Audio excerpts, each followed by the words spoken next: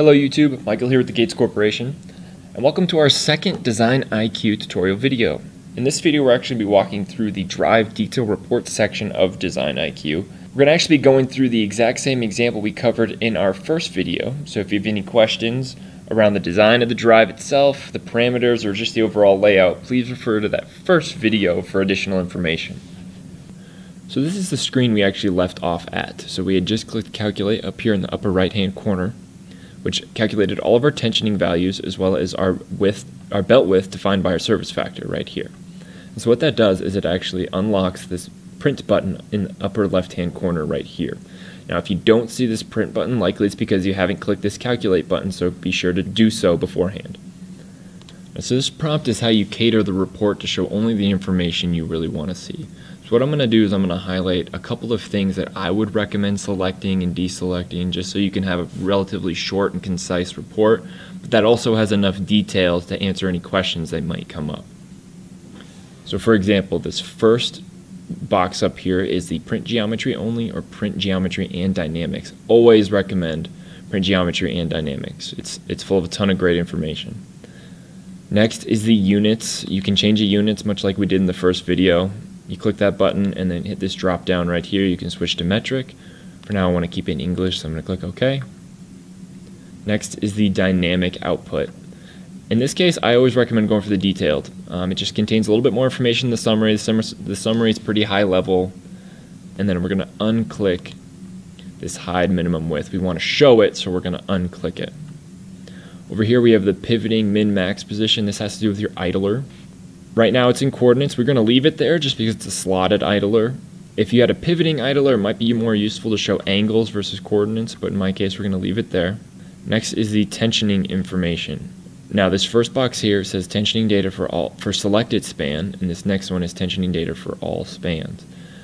Now, for example, if you have a drive that has numerous spans, 10, 20, 30 spans in it, you can imagine showing the tensioning data for all spans will make this report very, very cumbersome and very, very dense. However, in reality, you're probably only checking the tension at one particular span. So if you know that span, select it. It's actually this green one right here. If you don't, and your drive only has a few spans like ours, I'm actually going to just include all the tensioning data for all spans, just to show you what it looks like. Next is the tensioning data for the selected tensioning method. Right now our tensioning method is actually up here. It's the force deflection method. If you have a method you like, definitely select it up here. We offer three kinds. We have the force deflection, the sonic tension meter, as well as the tensioner force / torque. For this example, I'm going to show the tensioning data for all tensioning methods.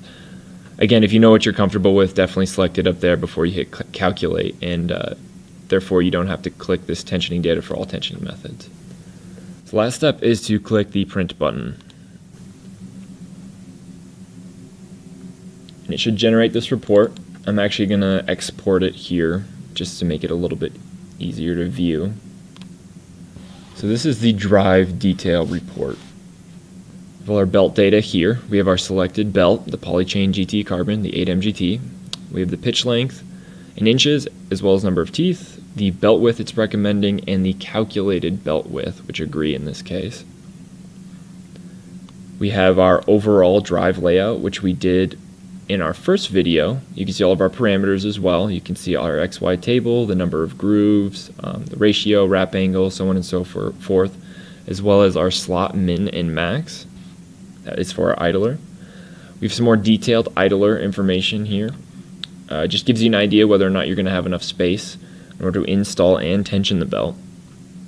So keep scrolling down. Next we have the dynamic data. So this is one of the most useful portions of this report. So you can see all of our pulleys right here. We have all their RPM, the rim speed, the direction of rotation, the loading information. SF stands for service factor. The span tension, this TR stands for tension ratio, and as well as shaft load and angle. So this information is great, especially if you have to protect the integrity of some of the equipment, like bearings, shafts, things like that. This FR denotes a fatigue rate. So this percentage just kind of gives you an idea of which sprocket's actually going to wear faster Most of the time it's going to be the smaller sprocket because it's seeing more cycles, which makes sense here given these percentage values. So just something to keep in mind. Next we have the tensioning information. So remember when we click tensioning data for each span. So notice how there's 3 different ones here. We have span 1, span 2, and span 3, and they're all force deflection. That's because it's showing us the force deflection method for each span. Now notice the deflection distance is different depending on which span you're measuring, as well as the force slightly changes as well. So keep that in mind. Just be thorough when it comes to choosing which span you're going to be measuring tension from, and make sure you choose the correct table to pull from. Same goes for the sonic tension meter here on the next page. Same thing, 1, 2, 3 for each span, span 3, span 2, and span 1. And the Hertz value changes in each case. So again, just be careful of which span you're measuring from and choose a correct table. The last method is the tensioner force/torque.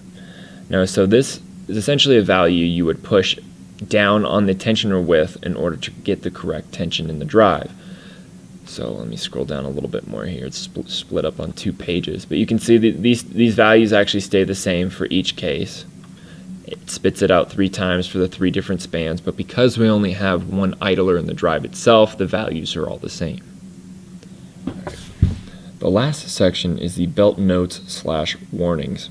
Now, if you had any warnings, such as high rim speeds or not enough belt wrap, those would be listed here. Now, this particular drive does not have any warnings whatsoever, so I will do a drive in the future that will list out a number of warnings here so you can see what they look like. But if your particular drive does come up with notes or warnings, please do not take them lightly. They can be detrimental to a belt drive. But more or less, that is pretty much it when it comes to the drive detail report section of Design IQ. So if you have any questions or concerns, please feel free to reach out to us. We can be reached by email at ptpasupport@gates.com or by phone at 303-744-5800. Thank you for watching.